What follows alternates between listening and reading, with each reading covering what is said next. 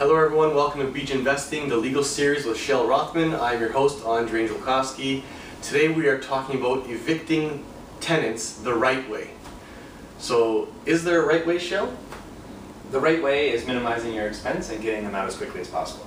So whatever you can do to accomplish that goal, that's what you definitely need to do. A couple of examples. So let's say you want the property for your own personal use. For whatever reason, the tenant is not a good tenant and you want to move back into the property. So you would have to give them 60 days notice. And just remember, the biggest mistake that landlords make is that when they're providing notice, if rent is paid on the first of the month, your notice, which is 2 months or 60 days in this case, has to be as of the first of the month. So for instance, if they pay as of September 1st and it is August 20th, that means you're giving notice from September 1st, October 1st, they'd be out by the end of October. But if you gave notice on September 2nd, guess what? You just lost a whole month. So now you'd be at the end of November. So that's the first thing. The second thing is actually getting the tenant on board. You want to make sure that you're negotiating with them, finding out what their needs and wants are as well, because they might actually match up with yours and you'll get a better response and a better result.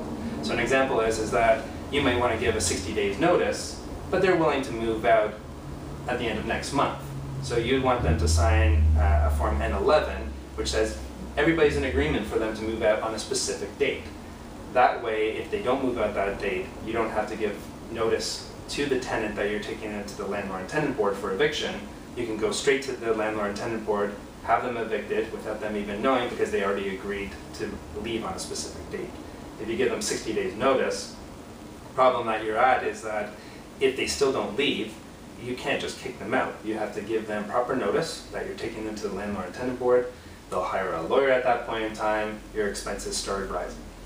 Okay, so let's just say I'm a buyer and I'm buying a triplex that is already tenanted. All 3 floors are tenanted. I want it vacant possession. Just so I don't have to put up with all that hassle of getting them out after I take ownership, I want them out when I close. Would it be in my benefit to have them all sign an N11 versus giving them 60 days from the first of the month? Ideally, the seller would want them to sign an N11. That would be the ideal scenario. As a buyer, you would just be able to have that comfort level that it's going to close on time.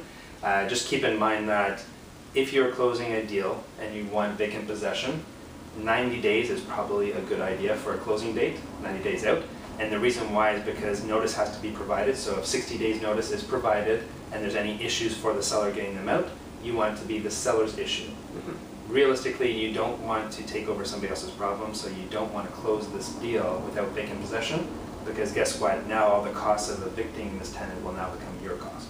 Okay, so another quick example. A lot of viewers have asked, can't I just lock out the tenant if I just feel like they're no longer there or they've caused a big mess in the house? Can I just change the locks? If it's a commercial property, you have a lot more leeway with respect to the agreement. So you look at the agreement and you can actually change the locks. Under Residential Tenancy Act, for just a regular tenant, you can't do that. You can't change the locks without the permission from the landlord and tenant board, which would actually issue an order. So the tenant is the one who has the power, not the landlord, and you definitely have to remember that. So you can be in a lot of trouble, you can get in fines, it can cost you a lot of money if you have problems, which is why you always need to work with your tenant as opposed to having an adversarial approach, because you will get a lot further, you'll get better results, and it'll cost you less money. Okay, and one other option, I've heard other people do this. You want to get the tenant out, they've been a big pain in the you-know-what, and you want to pay them out. Basically, here's 1 month's rent, just get out. At the end of the day, there's nothing in the landlord and tenant board that says that you're required to be paying anybody.